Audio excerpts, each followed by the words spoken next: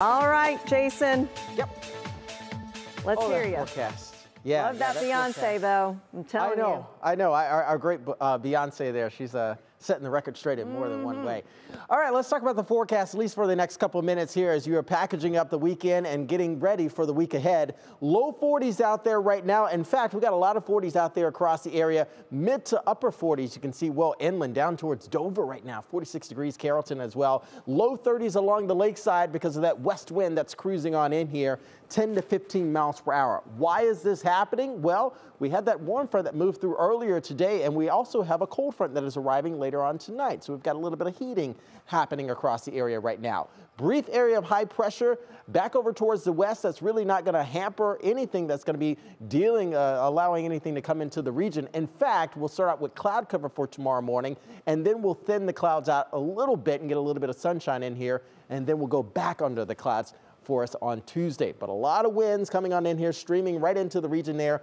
Feels like temperatures in the low 30s right now, mid 30s you can see for Worcester, 44 degrees for a surface temperature right now in Akron, Kenton. What does it look like for the rest of the night? Well, we'll go back into the 30s overall. We'll get down to near freezing by the time we wake up for tomorrow morning. So there could be a little bit of a slight chance for a little bit of flurries off towards the north and east, Lake Geauga, perhaps even Ashtabula County around 5, 6 a.m. for your Monday start.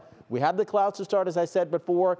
Once we get that high pressure to move over towards the north and east of us, we'll have a little bit of thinning, allow for some sunshine in the afternoon, and then we'll cool things back down. Because of the front arriving tonight, we'll be colder tomorrow night and heading in towards Tuesday.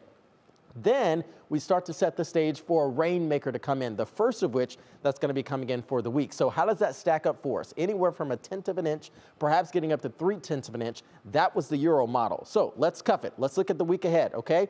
A bit of a nod to Beyonce. So the roller coaster week will be commencing starting on Tuesday. Notice the rain showers coming through, a weak frontal boundary arriving. This is going to be scattered showers in nature for us on Tuesday. A little bit of break for the first half of Wednesday, and even more dynamic system arriving Wednesday into Thursday. This will likely be moderate to heavy rain showers for Thursday across the region, but a high pressure over towards the western Atlantic will help to push that area low back up towards the north, but also allow for another clipper system to arrive, and that could bring us some scattered snow showers for the weekend. So all in all, snow showers not arriving for several days. Up and down temperatures, though, will not be feeling good pretty much on the body. Here's that Union Home Mortgage 10-day outlook showing temperatures going into the mid to upper 50s, then crashing back down to the 20s on Saturday. But as far as Valentine's Day, looks like it's going to be around 50 degrees, Lena. All right. Thanks so much, Jason. Coming